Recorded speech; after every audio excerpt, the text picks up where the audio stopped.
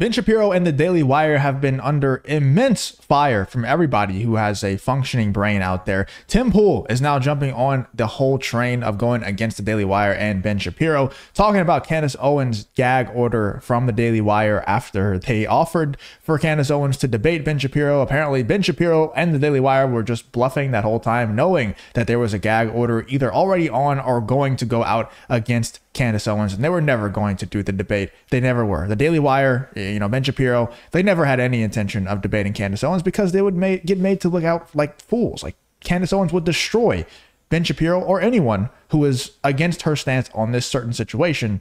They would 100% get destroyed by Candace Owens. Everybody knows it. And if you disagree, let me know in the comments why you disagree. Anyway, let's get into Tim Pool's reaction to this whole Candace Owens versus the Daily Wire thing. It's getting crazy out there. Let's check this out. It is a culture war debate. Why did Ben Shapiro and Candace Owens not debate the issue of Israel, Palestine, anti-Semitism, etc.? Well, according to Glenn Greenwald, the Daily Wire had a prior restraint gag order against Owens, preventing her from actually having this debate. He argues in his Locals post that when Candace Owens said she wanted to debate Ben Shapiro, the Daily Wire went after her saying that was disparaging our company and a violation of our non-disparagement agreement. Now, it appears in the article, a comment from Jeremy Boring, co-CEO of the Daily Wire, denies this, saying it's inaccurate to the point of being false. And I'm going to tell you right off the bat, it doesn't seem correct, this narrative. And I know that Glenn Greenwald, and there are many, I guess you call them disaffected liberals, that are very much in favor of the protests that we're seeing. Not to accuse Glenn of anything, but I think this comes off as a bias against the Daily Wire. There are a lot of people who don't like the Daily Wire because Ben Shapiro has overtly defended intervention Well, because how could you like the Daily Wire, Tim? Like, do you guys agree that there's a ton of people out there that don't like the Daily Wire for no reason? Or do you think there's a reason why we don't like the Daily Wire right now? Probably never going to again. They're kind of Bud Lighting themselves. They're literally, have been pro free speech, pro facts and logic this whole time. That's what they've been making their name off of. And now Tucker Carlson goes on the Joe Rogan Experience and says that maybe we should question some of the things that the government and the mainstream media tells us, and they lose their minds and say that, oh, if you question anything the government tells you, you're not a critical thinker. In fact, you're anti-American. That's what Ben Shapiro and the Daily Wire say about Tucker Carlson. Candace Owens just questions what's happening in the Middle East, questions, the fact that America is funding wars that we really shouldn't have anything to do with. And what happens? Ben Shapiro and the Daily Wire fire Candace Owens for that, for speech. This company, media company that made their name off of being pro-free speech and, pandering to an audience that's pro-free speech. It's not pro-free speech at all. Ben Shapiro and the Daily Wire don't care about free speech at all. They care about money in their pockets, and that's it. When it pertains to Israel. And there are a lot of MAGA America First types who do not want the U.S. spending any money overseas. But let's do this. The bigger story here, we have this article from just earlier last month.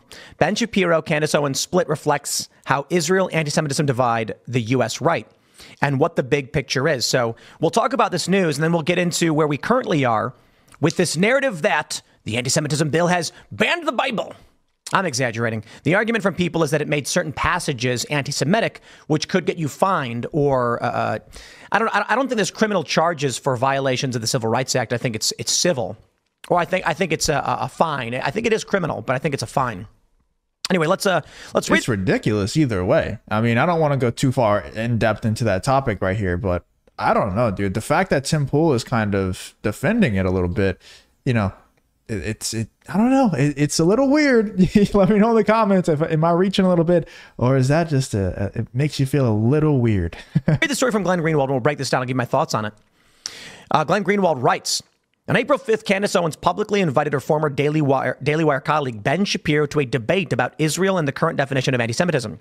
It was Owens' criticism of U.S. financing of Israel and her criticisms of Israel's war in Gaza that caused her departure from the Daily Wire 2 weeks earlier.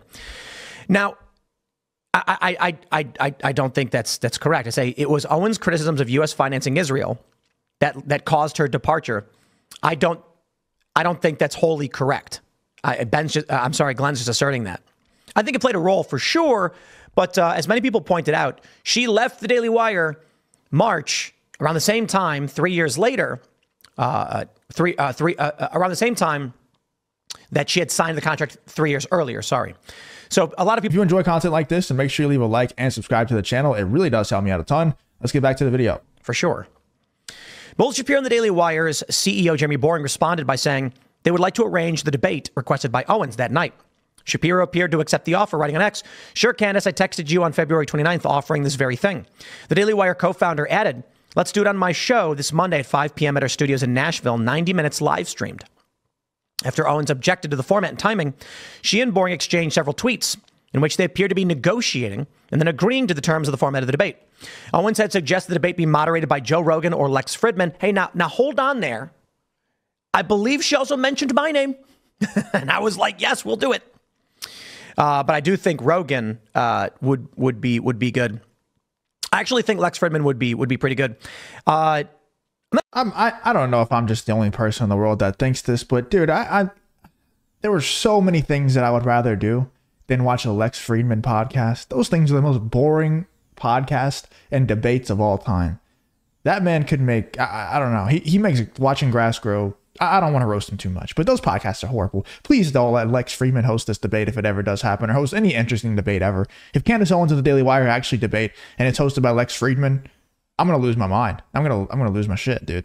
That would be the worst debate of all time. Please let Joe Rogan or Tim Pool host a debate. Please. I'm not a big fan of Fridman. I don't mean that to say I don't like him. I'm just saying I'm not, like, I don't listen to his stuff. You know what I mean? Yeah, because it is weird when you say something like, I'm not a big fan. It sounds like you don't like them. No, I just don't listen to Lex Fridman. I think he would be really good for this, actually, as he is a rather calm and neutral party in this. Shapiro said he wanted no moderator. They ultimately agreed to the terms, with Boring offering a series of conditions, including a no moderator debate, with Owens publicly accepting. 2 weeks later, many readers of both Shapiro and Owens noticed and complained the debate had not yet happened. On April 24th, Owens addressed those inquiries by explaining the Daily Wire had yet to propose the dates, while reiterating her strong desire to ensure the debate happened. But the debate was never going to happen. That is because the Daily Wire, in secret and unbeknownst to its readers, sought a gag order to be placed on Owens after she had called for a debate. They did this under the cover of secrecy before a private arbitrator at exactly the same time when they were claiming in public that they wanted this debate and were even negotiating the terms with her.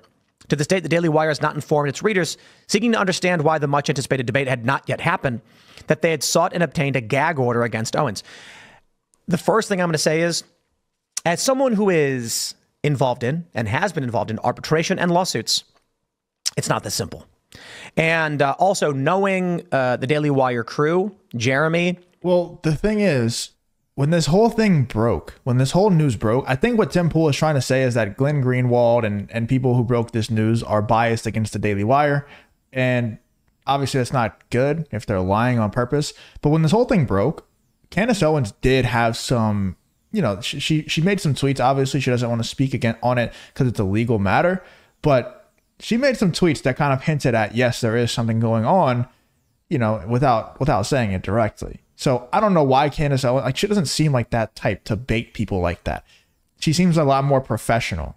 I don't think Candace Owens would be tweeting stuff like that if there wasn't something going on, you know, and it seems like there probably is a gag order against her, you know, that's been imposed on her because she was tweeting in a way that made it seem like, yes, this is true without saying it, because obviously it's a legal matter. So I get what Tim Pool is trying to do here. He's trying to stay neutral. He's trying to make sure that no misinformation gets passed around.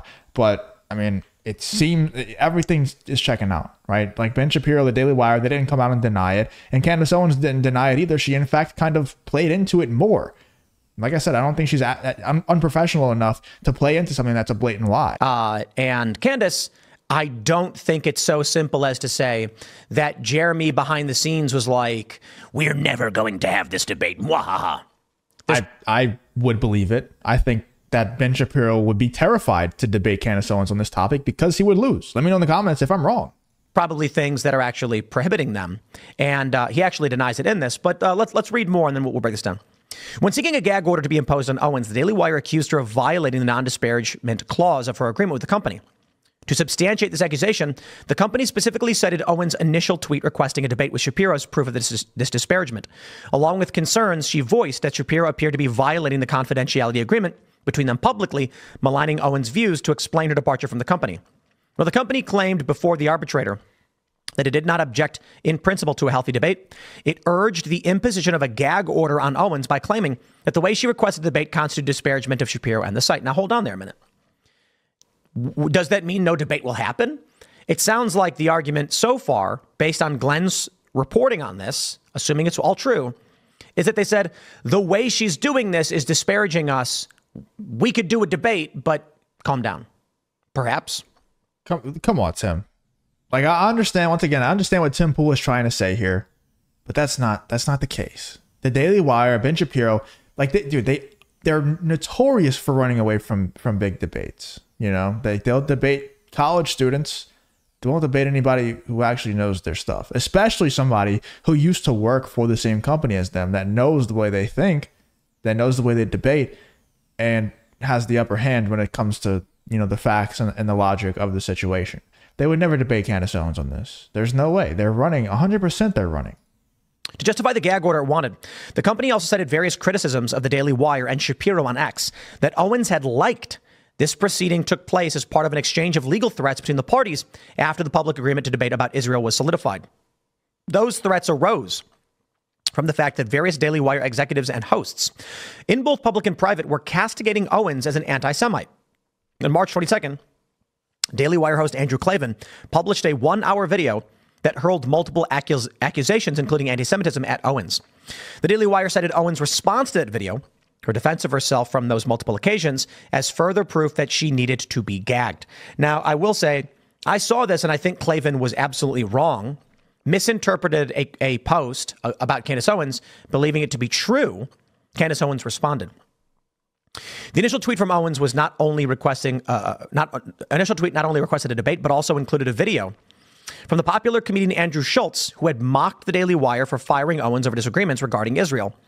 And I don't think I know exactly what clip, you know, I kind of do this a lot. I mean, I make this content a lot, and I covered that clip from Andrew Schultz talking about Candace Owens being fired from the Daily Wire.